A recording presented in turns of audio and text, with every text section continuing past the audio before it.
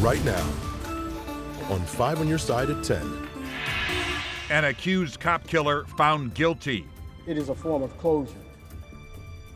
Not the closure that I seek, but it's still one that I would accept. Tonight, emotional reaction from the fallen officer's family just moments after that verdict was handed down.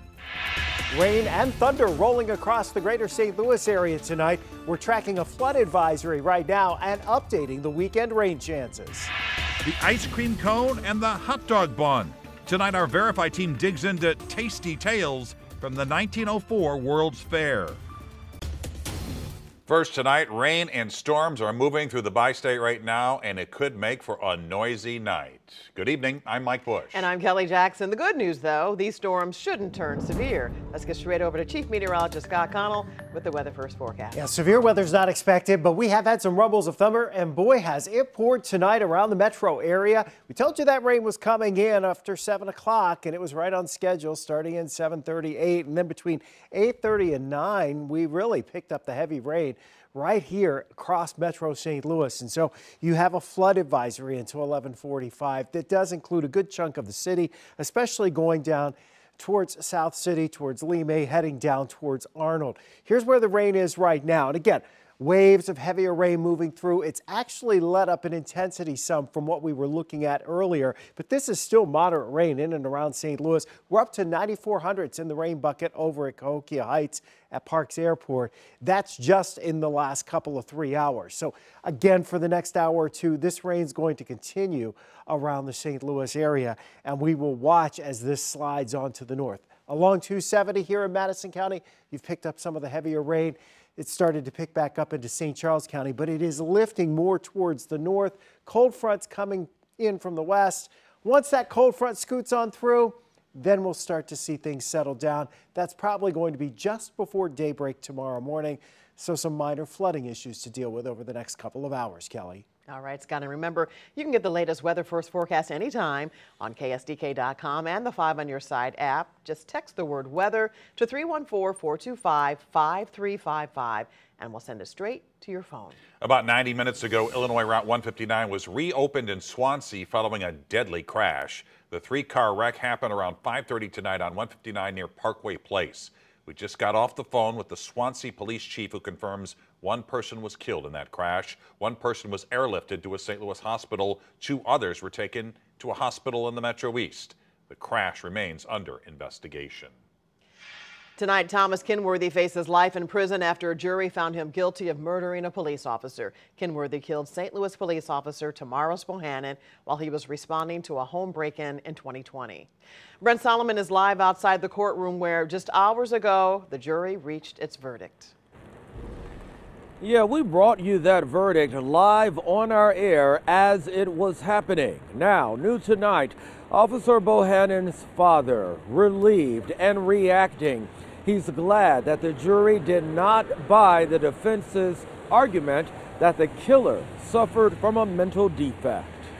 Watch Thomas Kenworthy's expressionless face in court Thursday before the verdict. We, the jury, find the defendant guilty. The same afterwards, as he calmly walks past the family of the St. Louis police officer he murdered. This has been a long road for us. It's not been easy. Officer Tamaris Bohannon's father, speaking immediately after the jury found Kenworthy guilty of 9 counts. It is a form of closure. Not the closure that I seek, but it's still one that I would accept. Back in 2020, Kenworthy broke into a home in Tower Grove, ordered the couple who lives there out of the home, and then shot the 2 officers who responded. 1 officer survived. Bohannon did not. It took the jury 3 hours Thursday to arrive at its decision. A violent criminal is now facing the sentence that is appropriate, which is a sentence of spending the rest of his life in prison. Bohannon leaves behind a wife and 3 children. Now his father is sending a message of support to those who go to work every day to protect and serve. And I want to say to all the officers that are out there today, I want to thank you for putting that uniform on every day. And I want to thank you for supporting us here in this city for defending us, keeping us safe, being there for us when we need you. This trial lasted for 8 days. Right after it ended, Police Chief Robert Tracy sent an internal memo to his officers thanking them for their service and saying that justice is now served, and a somber reminder of someone who paid the ultimate sacrifice. A judge will sentence Kenworthy next month. Live in St. Louis, Brent Solomon, 5 on your side.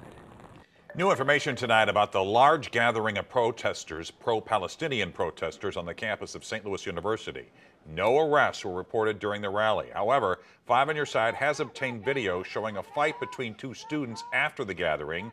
Witnesses tell us it involved a student carrying an Israeli flag and a pro-Palestinian protester. SLU's Department of Public Safety confirms officers quickly intervened. Neither student was seriously hurt. The Office of Student Responsibility and Community Standards is now looking into the matter. Tonight, a St. Louis County teenager is charged as an adult in connection with more than 50 crimes. He is accused of committing a year-long spree of car break-ins and more. 5 on your side's Robert Townsend spent the day looking into the disturbing case, Robert.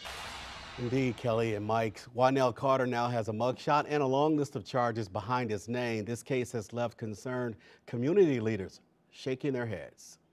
Court documents reveal startling allegations against 17-year-old Juanel Carter. According to a probable cause statement, between June of 2022 and June of 2023, the teen reportedly broke various windows on numerous cars throughout the St. Louis County region. Investigators say he then stole numerous purses, credit cards, firearms, and several motor vehicles at various locations.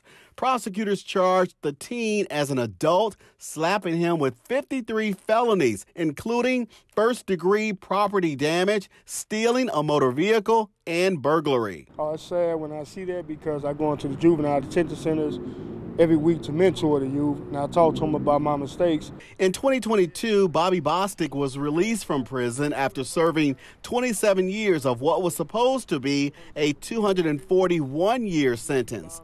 Bostic was behind bars for his role in an armed robbery he committed when he was 16 years old. He's written books about his experiences. I was a child when I committed my crime, but we were certified as adults. In hopes of reaching troubled teens early before they turn to violence and crime. I try to teach them how to write business plans because a lot of crime comes from poverty. And a lot of that crime that they commit, it leads to serious consequences. The person has to be willing themselves to accept the responsibility of change. 4 years ago, Eric Barber started a community-based program called Common Goals and Minds. One of the nonprofit's goals is to keep boys 14 and up on the right track. We should have someone advocating, stepping up, trying to steer them in the right direction. Police arrested Carter while he was driving a stolen car with several of the stolen items inside. Carter was booked at the St. Louis County Jail. If he posts bond, a judge ordered he must wear a GPS monitoring device. New information tonight about the resignation of the superintendent of Wentzville Schools. Tomorrow, Danielle Tromala will receive a nearly $500,000 payment from the district. Altogether, she will be paid more than $1 million by June 30th. 5 on your side obtained her separation agreement with the district through Missouri Sunshine Law. Last month, she took a sabbatical and submitted her resignation after receiving several threats. As part of the settlement to buy out the last 3 years of her contract, Tromala has agreed not to sue the district. The community is being asked to come out tomorrow to honor a fallen Marine from St. Charles County. The body of Sergeant Colin Arslanbus will arrive at St. Louis Lambert International Airport around 12:30. The 22-year-old Fort Zumwalt West grad was killed during a training mission in North Carolina. The public is invited to line the procession route to show support to Sergeant Arslanbus and his family. The route is along Interstate 70 between the airport and Bowie Cave Springs. Drivers should be aware that portions of the interstate will be closed between 1 and 2 tomorrow afternoon. Tonight, a North County tradition is back. The Valley of the Flowers Festival returned to the streets of Florissant. It kicked off the festivities with Family Night. A full weekend of activities will take place at 2 different sites. 5 on Your Side's Laura Barcheski takes us to the fairgrounds in Old Town Florissant. We are sliding into the 62nd year of the Florissant Valley of Flowers Festival, where generations of families have been making memories. I've been doing this for 45 years, and over time you watch the little ones become big ones and their little ones become big ones, and you see them coming back for more. It's a blast from the past, but it's nice to be able to bring your family and do the same thing that you did growing up. The Valley of Flowers Festival started in the early 1960s. It started out as a gardening club, and they wanted to beautify Florissant, and they thought, well, why not have a flower festival around it? And it keeps growing. There are more rides and vendors this year, especially for families with little kids. You have fun in the Magic House, though, with the mirrors? Yeah, and I got out and got to swing. Having my son right here, I got to show him a good time, let him know this is what you do as a kid, Yeah. Some of us didn't get that growing up, so I'm trying to make those memories. It's awesome. They love it. This is family night, and yeah, it's a great event. It is beautiful night. This is our first time doing the family night. Mike Kubiak with the Knights of Columbus says it took a while to get the festival back to full strength after the pandemic and even flooding in the area. When we had the 500-year flood, it did. It actually flooded the lower level of our building out.